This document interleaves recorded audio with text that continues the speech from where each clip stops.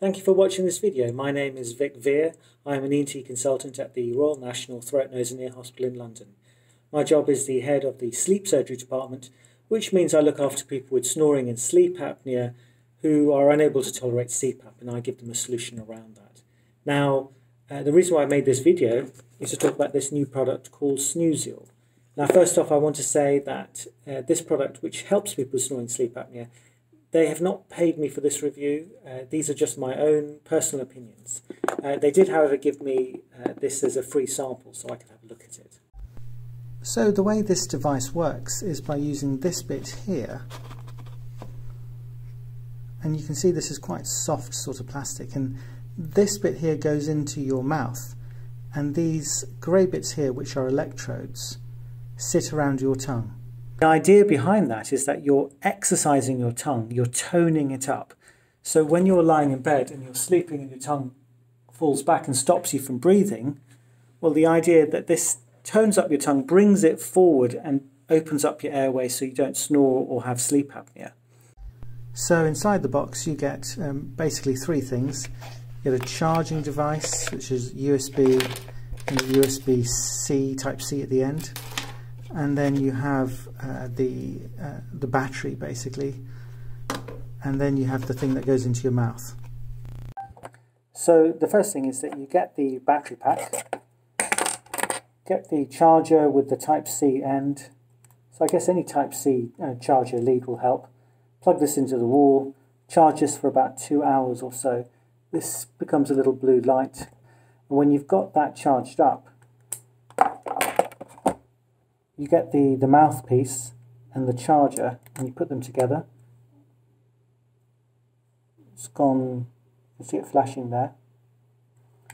And then what you do is you put this device in your mouth, and apparently one size fits all, so everyone's got the same size tongue according to them.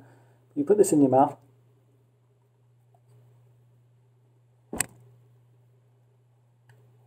I've just realised you can't talk at the same time. So rather than attempting to do that, I'll talk a little about how you control the Snoozil device. Some devices appear to have a remote control, but the device I got in the post only had the option of pairing it with my mobile phone via this app. This seems a far better solution to me, so I suspect that you only get the remote control if you happen not to have a smartphone. The opening screen looks rather smart, and there are three main areas. There's the snore tracker, a section on the Snoozil device itself, and rather oddly there's a bit at the bottom showing you the news. This seems completely unrelated to Snoozil. It just seems to be a bit of space that they wanted to use up. I'll start by showing you what happens when I click on My Snoozil. You firstly get to a screen which tells you that you ought to check that there are no cracks or breaks in the plastic, and then it tells you to connect the battery to the mouthpiece and then put it into your mouth. The app asks you if it can turn on Bluetooth, and at that point the app looks for the Snoozil device. Mine happens to be called C3D741B, which is rather catchy, and then you pair the two devices. And then at that point it straight away takes you into the stimulation of your tongue. Each exercise is about 20 minutes long, and there is a countdown at the top. Under that there is a power gauge, which allows you to alter how much current you want the device to deliver to your tongue. It starts at light and goes all the way up to intense. The current comes through as a pulse wave through your tongue, and over the course of about 20 minutes, the time between each pulse shortens, so at some points the current seems to be almost constant. When you get to these levels, you really feel the whole tongue contracting in your mouth, and you can tell that it has been worked hard. There doesn't seem to be much contraction of the muscle at the start and the end of the exercises. At the lightest level, I wouldn't say it caused any discomfort at all. It was very tolerable and not at all painful. As you head up to moderate, it can sting a little, and it sort of reminded me of being a kid again and sticking your tongue into the active ports of a battery. Again, there is a news section at the bottom, and as you can see, the only thing anyone's talking about right now is COVID-19. But this makes a bit more sense to me now. It allows you to distract yourself whilst the exercise carries on. Personally, I found doing something else made it much easier to tolerate. I cleaned the kitchen when I first tried this for the first time. It seemed not to hamper me too much, and I think it would be a little distracting if I decided to read a book or something. But I guess everyone is different, and that just might work for you. Trying to rack up the power up to intense makes the app display a warning sign. And personally, I found this level far too painful. Mild to moderate was perfectly fine for me. You can also pause the therapy if you want, and it gives you a 3-minute break with another countdown. So going back to the main screen, this time I'm going to select the sleep tracker. On the first page, there are these 6 options to describe different things that might affect or alter your sleep. Most of these don't really make any sense to me, as this is a device which is meant to be recording your snoring. Although I do appreciate that a stressful day can disturb your sleep, I am not aware of any evidence that suggests that it makes your tongue fall back at night and makes you snore more. Personally, I would have added things like being unwell or having a blocked nose or being very tired, as these would make sense as they all affect your snoring. On the next screen, the app says that you should put your phone on your bedside cabinet and keep it charged. I guess this is to avoid the app draining your battery overnight. I think I would have mentioned myself that the phone should be positioned in the same way each night, so that the microphone is pointing the same way to avoid errors in data collection. So on the next screen, you can see what time it is for me. It's 7:32 in the morning, but it gives you, when you turn on the device, about 10 minutes to fall asleep. I guess this is to avoid you recording you shuffling around as you settle for sleep. In the morning, you turn off the recording and see how loud you were overnight. The app doesn't just record the snoring, it will also record all the other coughs, snorts, grunts, groans, and all the other noises we humans like to make in bed. So it is in fact a noise recorder, rather than just picking up snoring. But then again, there isn't a device in the world that is accurately able to pick up snoring from all the other noises. So this, to me, is reasonable.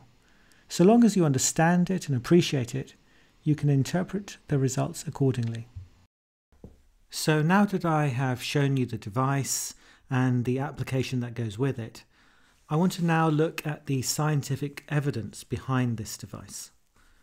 Currently, there is only one article published in a peer-reviewed medical journal back in 2018. It was actually done by an eminent sleep surgeon called Professor Stuck from Germany, and he's very well known. I've read some of his papers in the past, and they're all very good quality. Anyway, this is actually quite a small trial of 13 patients with mild obstructive sleep apnea and a body mass index of less than 32. So these people are not hugely overweight, and they don't have severe sleep apnea needing to use a CPAP machine or something like that.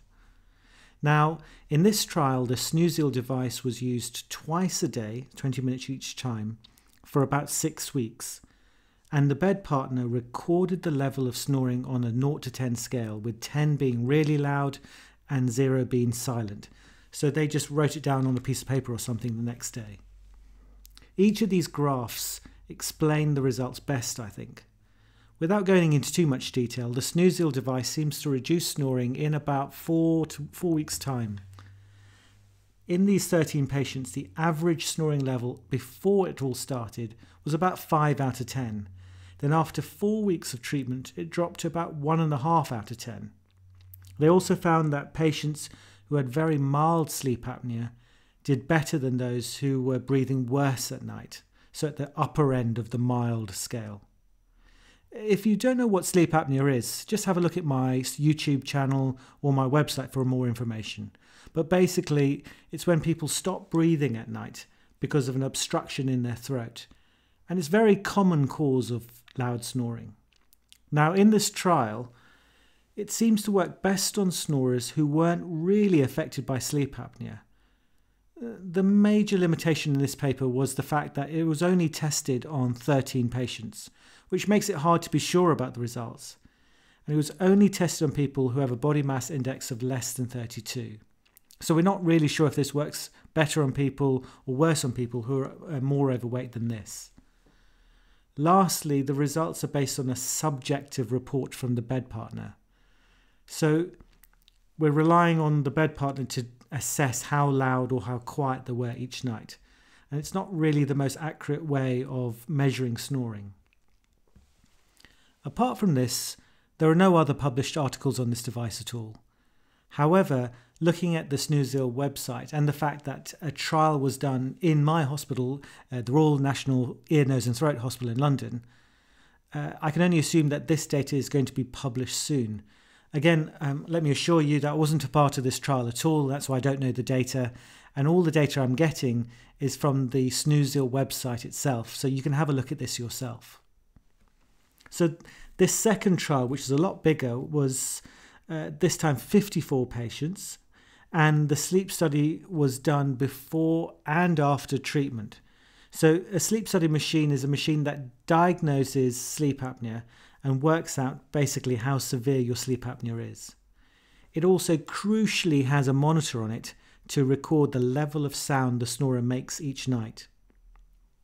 So this is a far more objective way of measuring snoring rather than asking the bed partner how loud they were that night.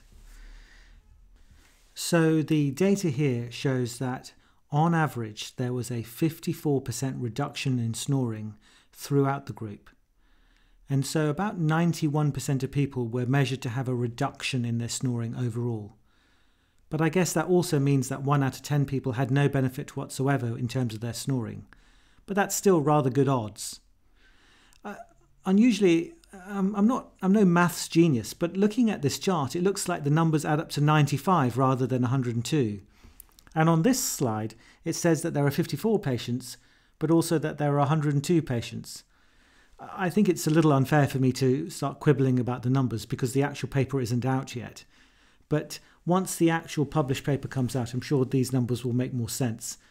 But even so, it's clear that there is a significant effect on snoring and other factors which I'll talk about now. So looking again at this slide looks at the severity of sleep apnea and how SnoreIL affects it. It seems that SnoreIL improves the sleep apnea scores by 50% and also reduces the Epworth score by 50%. Epworth score, if you don't know it, is a score of daytime tiredness. So the higher the Epworth score, the more tired you are during the day. And we measure this because a lot of people with sleep apnea don't get enough restful sleep at night and therefore tired during the day. So a 50% reduction in this score is significant. It's important to realize that a 50% reduction in your score doesn't mean that you're 50% less tired, but it's still important.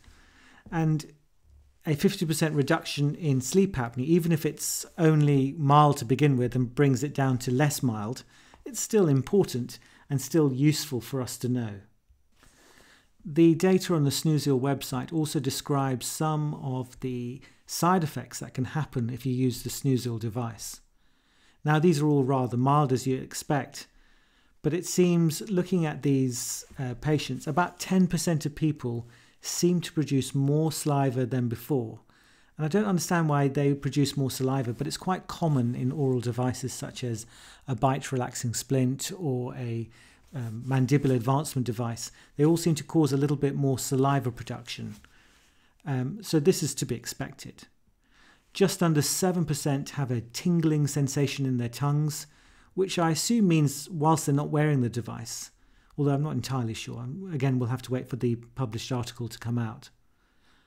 Under 3% reported a sensitivity in their tooth fillings, and a similar number of people, under 3%, described a metallic taste in their mouth. Now, a metallic taste in the mouth is associated with damage to the chorda tympani nerve. This nerve is a pair of nerves that provide taste sensation to the tongue.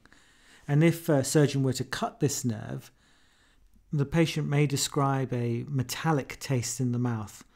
Now, this nerve is often cut in ear surgery because this nerve goes across your eardrum. So it is quite common, but it's obviously something that we're not keen on seeing in any of our patients. About less than 2% of people report a gagging sensation. I guess with having something in the mouth that you can get that feeling.